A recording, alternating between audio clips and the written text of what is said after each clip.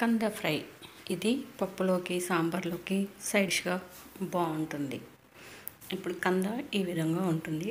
ఇది మనకు పెద్దగా ఉంటుంది. మనం ఎంత అడిగితే అంత కోసిస్తారు వాళ్ళు. ఇప్పుడు దాన్ని తీసుకొని దానిపైన చెక్క అంతా కట్ చేసుకోవాలి. ఈ విధంగా పీలర్తోనే తీసుకోవచ్చు, మామూలుగా చాకుతో తీసుకోవచ్చు, ఎలా వీలైతే అలాగా తీసుకొని దాన్ని ముక్కలుగా చేసి పక్కన పెట్టుకోవాలి. ఇప్పుడు కడాయిలో నూనె వేసి అందులో నూనె కొంచెం వేడయ్యాక జీలకర్ర ఆవాలు వేసి అవి కొంచెం చిట్పట్లాడాక శనగపప్పు మినప్పప్పు వేసి అవి కొంచెం దోరగా అయినాక ముందుగా పసుపు 1/2 టేబుల్ స్పూన్స్ పసుపు, 1 టేబుల్ స్పూన్ ఉప్పు ఇందులో ముందుగా వేయడం వల్ల ముక్కలకు బాగా పడుతుంది అన్నమాట.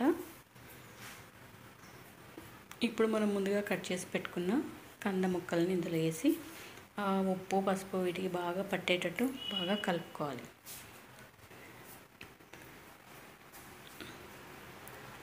ఇలా కలుపుకున్నాక దీనిపైన మూత పెట్టి ఒక 5 మినిట్స్ మగ్గనివ్వాలి.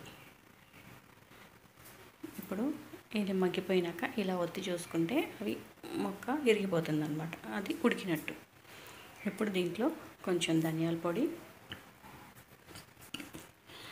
కొంచెం కారం, 1 టీ స్పూన్ కారము, 1/2 టీ స్పూన్ ధనియాల పొడి వేసుకొని బాగా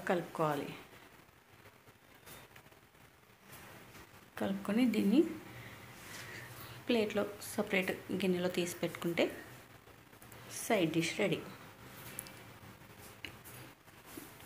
మనకు పప్పుకి సైడ్ డిష్ రెడీ అయిపోతుంది. దీన్ని తీసి పక్కన పెట్టుకొని మీరు ట్రై చేసి చూడండి.